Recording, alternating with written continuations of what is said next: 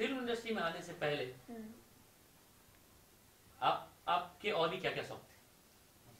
Film line में आने से पहले मेरा शौक था, मैं एथलीट में थी। अच्छा। हाँ, मैं स्पोर्ट पे, जैसे अभी ये एक्टिंग पे काफ़ी ट्राई कर रही है, ऐसे पहले मैं एथलीट और ये स्पोर्ट वगैरह पे ट्राई करती थी।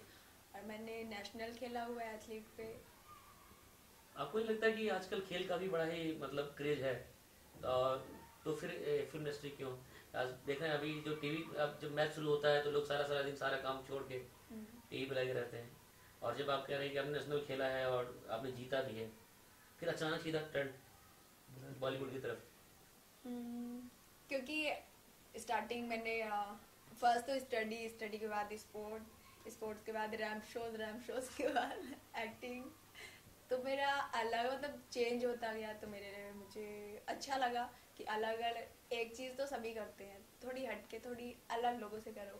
कभी थिएटर में कभी कोई कैरेक्टर किया आपने? कभी थिएटर किया आपने? नहीं, थिएटर में कभी नहीं। नहीं। तो अचानक दिमाग में कैसे है कि एक्टिंग करनी है मुझे? क्योंकि मुझे लगता है कि अभी तक मैंने या किसी जितना, ने आपको ये कहा कि आप एक्टिंग कर सकते हो?